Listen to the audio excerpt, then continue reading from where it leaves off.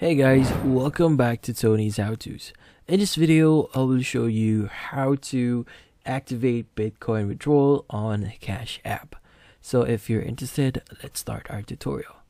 So if you're going to ask if it's possible to actually activate yourself, well, in truth, it's actually automatically activated. So you don't have to do anything into your account. You'll have Bitcoin withdrawals automatically activated into your account.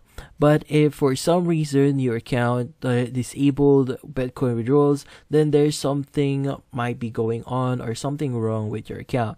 So if you have any pending payments or any problems with your account, make sure to check that out. But if you don't know what's the problem with your account, then that would actually need a support. So you need to contact support for this one. So for you to keep in touch with support, the first thing that you want to do is you want to go to the Cash App application itself.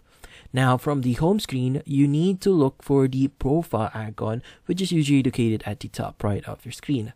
Now, once you click on profile icon, you want to look for the support link. So just click on support, and from there, you'll see the option to start a chat, and just click on that. Now, from there, you just need to send the message about your concern, and they will help you fix this issue.